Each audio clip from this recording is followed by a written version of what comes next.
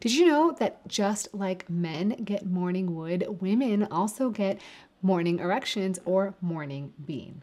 I'm Dr. Rena Malik, urologist and pelvic surgeon, and today we're going to talk all about what happens in the female body that causes them to also get erect or to mess the clitoral tissue.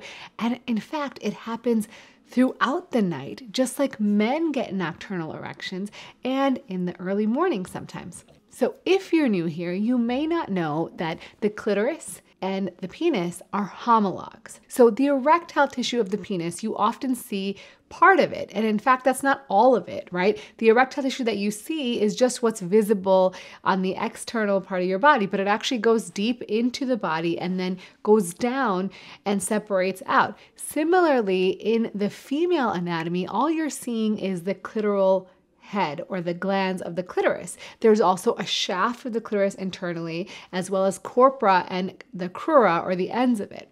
And why that is because they are both developed from the same tissue embryologically. So when you're developing fetus, you have these tissues that then grow on, specifically the genitourinary tubercle that goes on to then become the penis or the clitoris. And so just like any erectile tissue, male erectile tissue and female erectile tissue, the way it works is that you have these little sinuses in the tissue. So it's like spongy. And when you have relaxation of the muscles or the sinuses, blood can then flow in, fill up all that space, and it can get engorged. And so essentially, just like men experience engorgement or erection of their penis, women experience engorgement of their clitoris when they're aroused or when they are participating in sexual activities. And just like men can extend or expand the length of their penis when they get erect, women also, their clitoral shaft and clitoris can also get engorged and longer and girthier when they have an erection. And so the interesting thing, however, is that we know that men get erections all throughout the night. In fact, it's a completely normal phenomenon that men will have somewhere between 4 to 6 erections over the course of a night and often wake up with an erection. But women also will have clitoral tumescence throughout the night. Now, how do we know that, right? So there's actually been a few studies, mostly in the 1970s and 1980s, looking at a whole bunch of different factors that are associated with clitoral engorgement. And now before I go into these studies, you may be wondering, like, why does this even happen? If you didn't know, the baseline oxygenation of the tissue in the penis is about 40 to 50 millimeters of mercury. Ideally, when it's fully oxygenated and fully erect, it's 100 millimeters of mercury. So in order to keep the health of the tissue, you need blood flow to periodically engorge the penis. So what happens if you're not having sex or you're not having regular erections? Well, this is why your body then has nighttime erections that can help continue to oxygenate those tissues throughout the night, whether you're having intercourse, whether you're getting aroused during the day or not. And similarly, same thing for the female anatomy. You will get engorgement of these tissues to essentially maintain the health of these tissues. The other interesting thing is that when they've looked at animals who have similar patterns of erections during the nighttime of their erectile tissue, what they found is that when you sleep deprive these animals, they become more aggressive and hypersexual because they have not had these erections throughout the night. So it may be a protective mechanism to prevent having compulsive sexual behavior. In addition to this compulsive sexual behavior, you also saw these animals have other really strong motivational type behaviors, like looking for food and feeling hungry, like eating food even when eating that food would be dangerous, like from a candle dish, for example, or trying to be more aggressive with grooming or trying to mate. And so ultimately, this may, again, we've not seen this in humans specifically, or hasn't been studied specifically in humans, but it's sort of an interesting theory.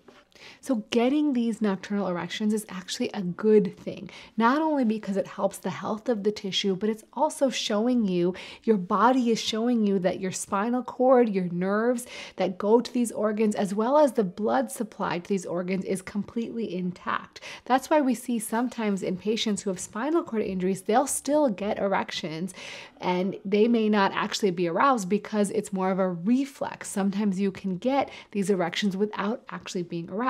And that's the interesting part, is that sometimes these erections happen and you may not have a sexual dream, or you may not remember having a sexual dream. And so it's not always correlated with having sexual desire or dreaming about sex or other things. Sometimes it is, and that's totally fine. So let's talk about these studies. So there have been a handful of small studies that have been done in women using different methodologies to measure vaginal blood flow. The most recent study that was actually done not too long ago looked at vaginal pH.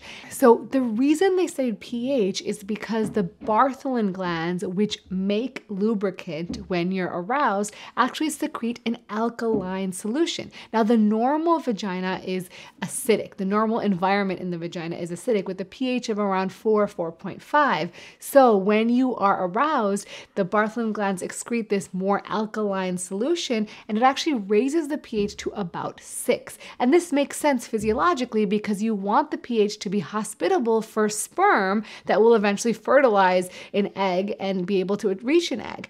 And so it all makes sense in terms of physiology.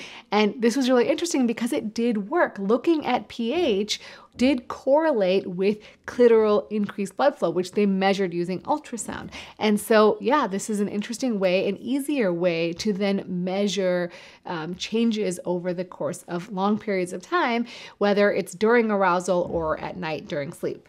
The interesting thing they also found was that when they measured these factors during either the daytime, like watching erotic films, versus watching them at night, they found that the amount of blood flow increase was about the same. So maybe there is a certain maximum amount of blood flow, which makes sense, right? Your tissues can only handle so much that you can achieve, and that's the maximum oxygenation that you can provide. But that means that these nighttime erections are just as impressive or as robust as the ones you're getting when you're watching something that's arousing you.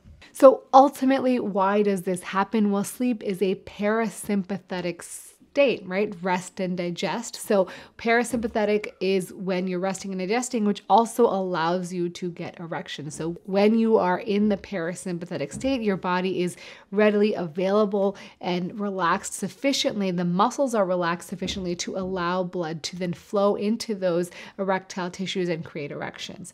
The other reason is hormones. So we know that testosterone follows a circadian rhythm, and over the course of the night, particularly early in the morning, you're going to have more higher levels of testosterone, which will then, even in women, in addition to men. So at that point in the early morning, you may wake up with an erection. And that can be, women can wake up with erections in their clitoris, and men can wake up with erections in their penis. The other reason is very often you are lying in bed and you can have friction against your genitals. So whether you're lying stomach down or prone on your mattress, you can actually, have friction on the area, which can cause a reflex erection, or the sheets themselves can cause friction and then cause a reflex erection.